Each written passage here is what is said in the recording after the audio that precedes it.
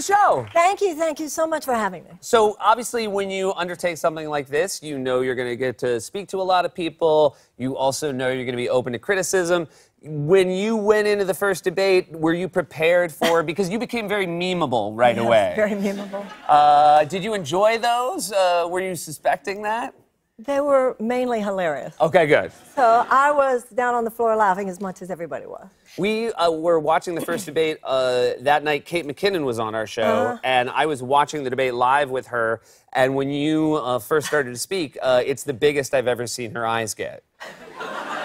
Because she then immediately had an impression of you. Did you see Kate's... Do I have big eyes? No, it's just her eyes got big with excitement to have a political impression that she could do that quickly.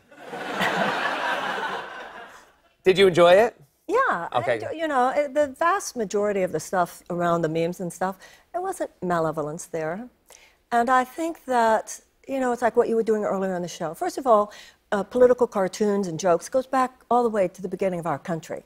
And it's an important part of our public discourse. Look what you did earlier this evening.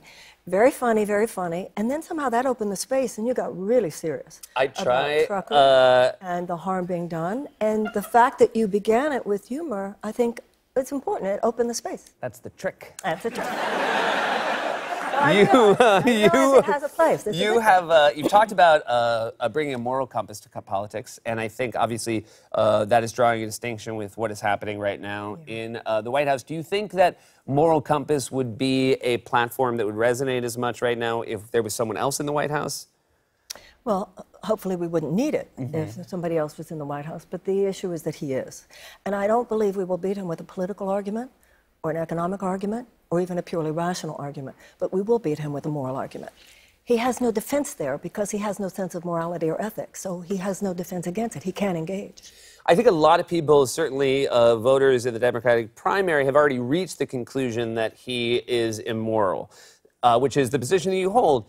And that some people are also, some criticism has been that you have said that plans are less important than drawing this moral distinction. How do you react to that? I have never said that plans are less important in terms of the presidency.